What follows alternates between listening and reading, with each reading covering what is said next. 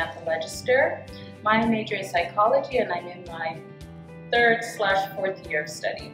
My main motivation for coming back to school and studying psychology at York University is because of my son.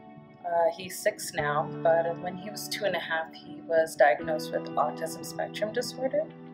And I felt hopeless. I felt like I didn't know anything about this disorder that was affecting the very way that my son communicated and interacted with the world, and I wanted to know more and I wanted to help him.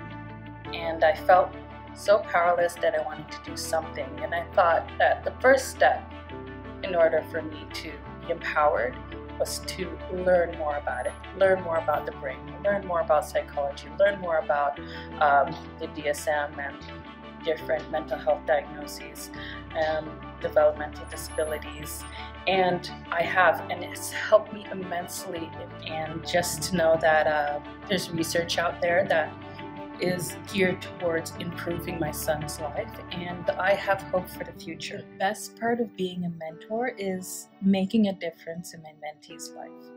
Whether it's a very small one, such as helping out with homework, or whether it's a very big one, connecting them with resources to help them out in their time of crisis.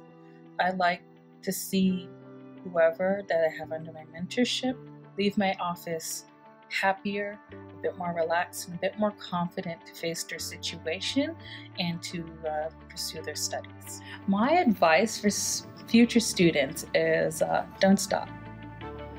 Slow down. Sometimes you might need to go very slow, but don't stop, because the payoff is worth it.